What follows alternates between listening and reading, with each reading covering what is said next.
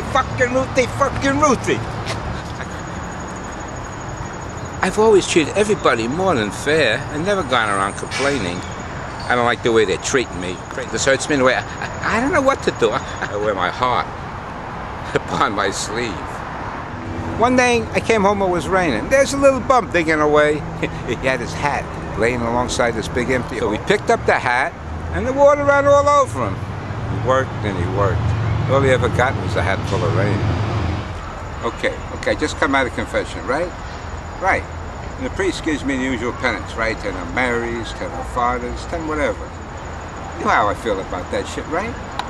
Those things, they don't mean anything to me. They're just words. Hey, now that might be okay cake for the others, but it just doesn't work for me. If I do something wrong, I want to pay for it my way. I want to do my own penance, my own sins. What do you say, Lord, huh? What did it matter if I ever loved him or if he ever loved me? But still, when I hear the word Father,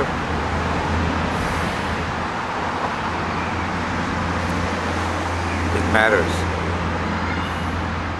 She goes, don't worry, the kids are gonna be fine. I said, oh yeah? Not with some goddamn black frogman stepfather, they aren't. I love my kids. It wasn't a ship coming in the harbor. I didn't stand around looking for relief. I hustled. When there's empty piers in Brooklyn with the Hoboken, Staten Island, Jersey, all over. Because I made a promise. I take the blankets off my bed for him.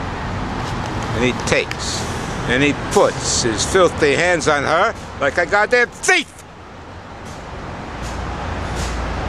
Those two bastards, they smiled at me. Then, I said it to my wife, for justice, we go to Don Corleone.